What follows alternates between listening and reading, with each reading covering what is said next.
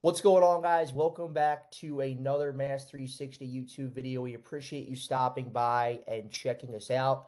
Like this video, subscribe, hit the bell to be notified on a weekly basis when we post new content on this channel, and drop your questions in the comment section below. Any questions around managing and securing iPhones, iPads, MacBooks, Windows laptops, Android phones, and tablets. Whatever those questions are, let us know. And Tyson and I here, my good friend Tyson, will hop into a video and we'll answer that question and talk through some best practices. But Tyson, thank you for hopping on this video today. I know the topic, I don't know much about this topic, Tyson, that we're talking about, APNS. So I'm happy we have you, a former Apple genius, now MaaS360 sales engineer, hopping on this video to talk through what APNS is and how it plays with MaaS360. So Tyson, thank you for hopping on and dropping some knowledge on us. Awesome. Good to be here. So basically, Matt, what APNS is Apple's Apple push notification service certificate, and it's a vital piece of MDM management because frankly, without it, you can't manage any Apple devices at all. So it's a requirement from Apple that needs to be renewed every year. You need to get this certificate. So I'm going to actually walk you through the portal and kind of show you how to go about doing that. So this is super important. You can't do anything You without cannot this. manage, correct. You cannot manage Apple devices without an APNS certificate. Okay. So let me share my screen now for you.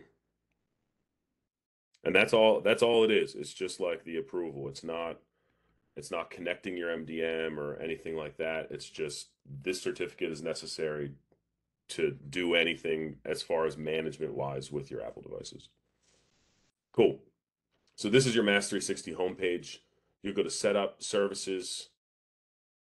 There's an important note when setting up your APNS certificate. You need to have an associated Apple ID with your certificate. This cannot and should not be a personal Apple ID or a personal business email account. You want to make this something, if you need to create a new account for your business, create a Gmail or create an iCloud account that you can use for this APNS certificate and share the password out to all the admins. This cannot be someone's email because if someone passes away, God forbid, or if somebody leaves the company and you don't have the credentials for and the two-factor authentication for this Apple ID, you're going to be in a lot of trouble. Super So, important. yeah, like you will have to re-enroll all of your devices all over again, which means you're going to have to wipe them. You're going to have to re-enroll them into MaaS360, and it's going to be a complete nightmare. So this is something you want to hang on to and make sure that you don't let it, try not to let it expire because it'll interrupt your services. So we don't need to renew the one here right now, but I'm going to walk you through it anyway. So if this says, let's pretend this is tomorrow that this expires. We're going to go in here, we're going to tap renew. You'll put in your company Apple ID, which I think.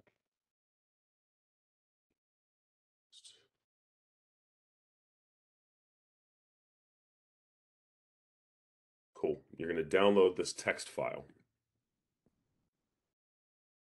And this walks you through it plain and simple. So you're going to tap on this certificate portal. Mm-hmm.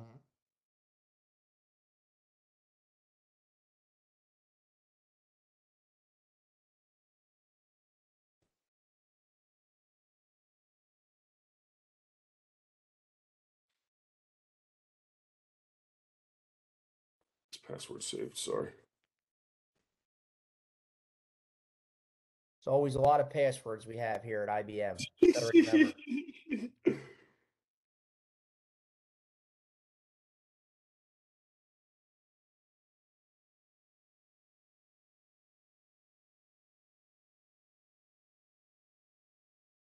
Look at that long password there. You know It's a what I'm long saying? one. You got to keep Secure. it secure. That's it. You got to keep them secure. And this is where it's going to have your two-factor authentication. So if this is tied to, even if you have the password to, the account, if the two-factor authentication isn't something that is shared amongst a bunch of people that can get to this two-factor authentication code, you're going to run into Which some. it wouldn't be. It. I mean, who's going to share that? You're going to share a phone? uh, you could. I think I'm not sure. I don't want to speak on. I don't know. You could, if you have devices logged in to an Apple ID. So if you had a shared admin account or something, or like if you had a device that was logged into that Apple ID, like another device, then you could just authenticate from there too. You don't Okay. necessarily need to be sent a code. All right, cool. So then we're going to renew this ticket, a certificate rather. So the first time you do this, you're going to do the same thing, but you're going to create the ticket. Yeah, you'd be creating. Yep. Okay. So same process, guys.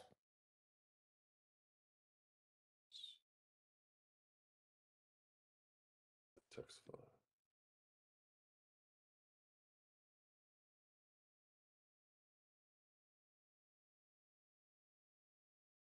Three. I've done this a couple times.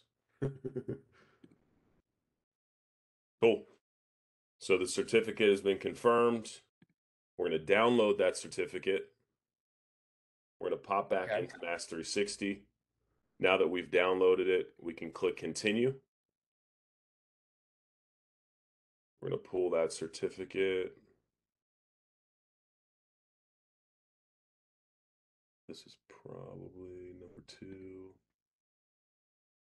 Now, this is a certificate password. This just encrypts this certificate like one time. You're never going to use this again. So don't get hung up on what this password is. You're creating a password.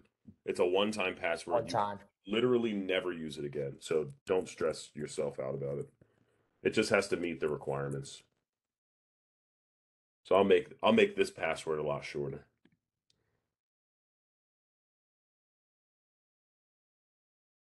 And boom. Voila. Done. You've done it. Congratulations. You have renewed your APNS certificate and you are good for another year. Okay, so this is something that we would get set up on the first call on a proof of concept. So Tyson would walk you through how to get this set up for the first time. And then you will get an alert in your portal. Correct me if I'm wrong here, Tyson. You would get an alert in the portal. Hey, your subscription, not subscription, your certificate APNS is coming up for renewal. Click this link to renew it and go through this video, watch this video to go through that process that Tyson just laid out here. Yeah, Tyson, you're anything else to add regarding this? I don't think so. It's really I don't want to overcomplicate it. The certificate, Okay, like I said, it's your certificate from Apple that says you can manage Apple devices.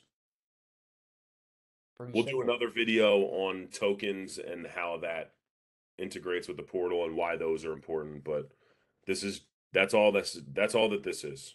So we're not going Awesome. to overcomplicate it. It allows you to use Apple's push notification network. That's it. Awesome. Tyson, thank you for hopping in a video. I know we have a lot of videos planned, mostly around Apple, Apple Business Manager, stuff like that. So everybody watching, look out for those videos. Like I mentioned at the start, any questions around Apple, Android, Windows, MacBooks, let us know what they are. Tyson and I will hop on videos here and answer those questions. But thank you so much for watching. Like the video and subscribe. But Tyson, thank you for hopping in here again. Appreciate it.